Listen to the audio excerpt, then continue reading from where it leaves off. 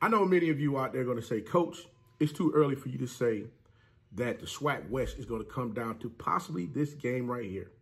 Well, I'm going to tell you right now, I honestly believe whoever wins this game between Grambling State versus Prairie is going to have control of the West in the SWAC conference. Now, there's a lot of implications that's going to go into this game because remember, Alcorn State lost to Prairie as well as Texas Southern. Texas Southern lost to Grambling as well. So things get ready to heat up real quick with this game. But guys, we're going to go ahead and jump into exactly how this game is going to go right after this.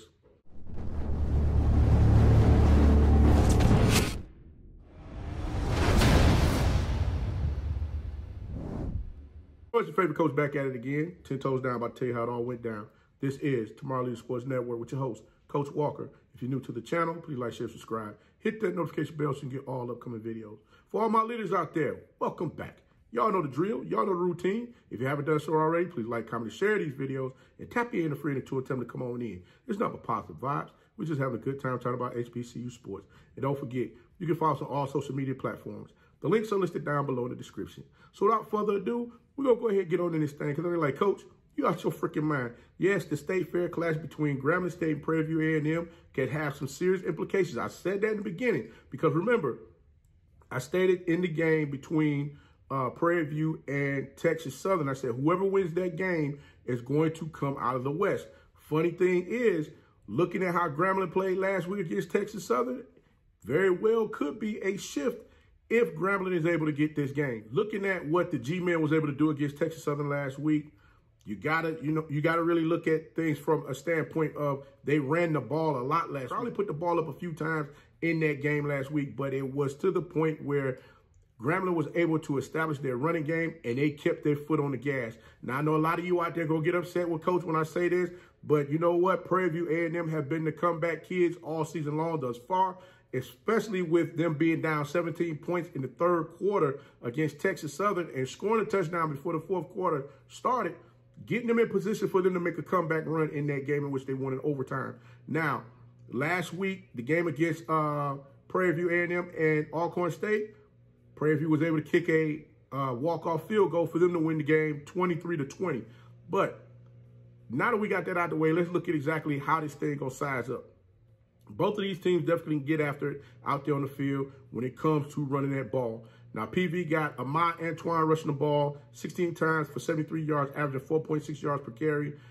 Caleb Johnson rushed the ball 10 times for 62 yards, averaging 6.2 yards per carry. And then you had Connor Wisham rush the ball 5 times for 15 yards, averaging 3 yards per carry. This was last week against Alcorn State. I'm trying to set this up for you to see where I'm going to go with this.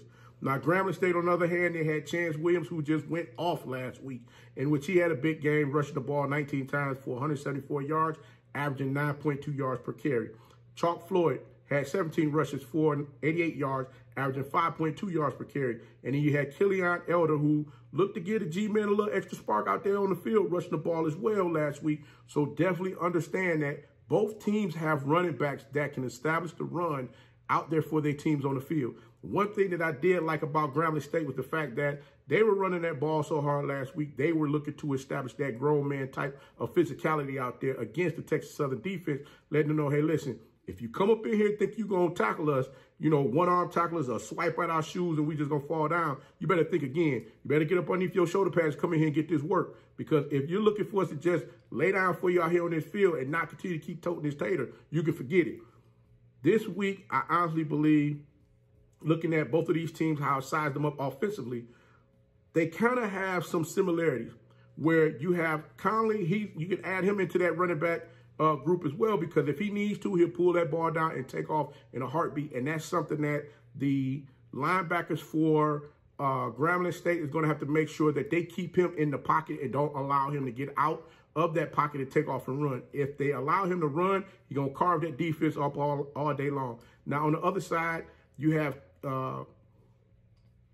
Crawley, who has no problem with pulling that ball down and run, but he more so is going to get surgical on you, looking to carve you up, throwing darts down the field to those Grambling State Tigers receivers that's going to be out there on the field looking to catch passes from Prairie A&M. There was a lot of drop balls last week in which you cannot drop no passes against Grambling State this week because they are looking to hunt. They understand what's on the line. They got their first SWAC win of the season against Texas Southern. So now they're looking to make you number 2. You guys already have 2 looking to make Grambling State number 3. That being said, we can't afford to drop no balls out there on the field this week. Juice Jenkins, Kobe Cavill, and Trazon Spiller, you guys cannot afford to drop any passes out there on the field. Matter of fact, no receiver for Prairie View A&M can afford to drop any passes out there because, trust me, if a ball is tipped up in the air, Grambling State is looking to get that ball to give their offense additional opportunities to put points up on the board. The same thing goes for Grambling State. Lyndon Rash, Antonio Jones, and Joshua Quiet. You guys got to make sure you secure those balls when those passes are thrown to you by Crawley, and make sure you get what they give to you. And then, you know, hey, make sure you just don't fumble the ball. Make sure you just don't do anything silly outside of the norm that's going to allow Prairie View to get additional bites at the apple to put points up on the board against your team. Now, this game is going to come down to who's going to make the most mistakes in this game. Now, Grambling State University, I hate to say this, guys, but you guys are penalized way too much than you need be.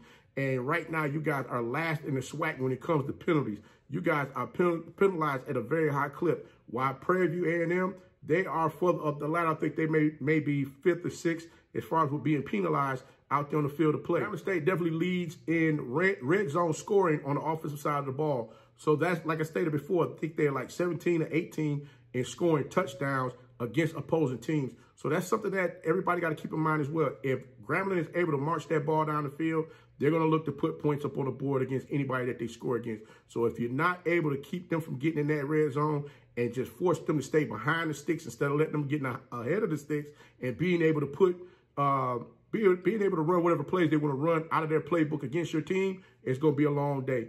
Again, Connley, if those receivers get free for Prairie View A&M out there on the field, Connley's definitely going to let that ball fly down the middle of the field looking to hit one of those receivers to be wide open in the end zone for 6 points. So this is going to be a great game to see. This is another 2 athletes that I was able to see this summer and meet where they were out there at the HBCU quarterback receivers camp. They was talking a bunch of trash out there. Connley was a little quiet, though. He was just sitting back sizing up everybody, but he still felt the same way he felt when I talked to him at the SWAC Media Day. Was it not this past season, but last year. Last year when I spoke with him, and he was saying, you know, hey, look, they're coming out there to kick some ass. Them his words, not mine. But I'm just saying, this young man is definitely going to be laser focused, as well as Crawley looking to lead their teams into this game to see who's going to blink first as far as them being able to capitalize on mistakes. Guys, this is going to be a great game to watch between these 2 teams. I definitely want to see how these defenses size up against one another.